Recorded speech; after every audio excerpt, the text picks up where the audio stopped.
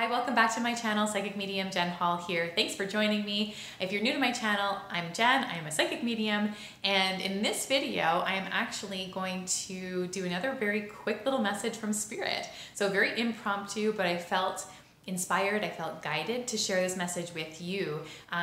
With the intention that you'll be pulled towards this video to watch it for a reason. So from your spirit guides, your angels, your inner being, maybe a loved one on the other side, if you're watching this, I'm a firm believer that it'll make sense to you or resonate with you. So the message today that I'm hearing from Spirit is centered around allowing. And I was having a hard time kind of trying to articulate this or put it into words because the feeling is really about letting go. And I think that it kind of goes off of the message that I posted yesterday about slowing down.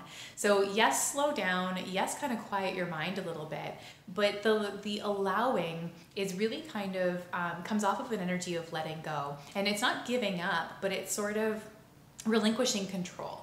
So if you have been lately, especially, if this resonates with you, maybe you've been in a place of things not coming together as quickly as you'd like, or things being slowed down, things being out of your control, really, or really kind of thinking that the timing was right to do something and now it feels off, or working really hard at something and not seeing the results. But basically, there's an energy, a collective energy right now of trying really hard and kind of going against the grain while doing that. So Spirit's coming in and just sort of saying, it's time to just allow the connection, allow the alignment with your inner being. So do anything that raises your vibration, do anything that calms your mind, it just kind of centers your energy a little bit. And in that process, you're allowing for the energy, the universal energy forces to come to work. So you don't have to do everything on your own.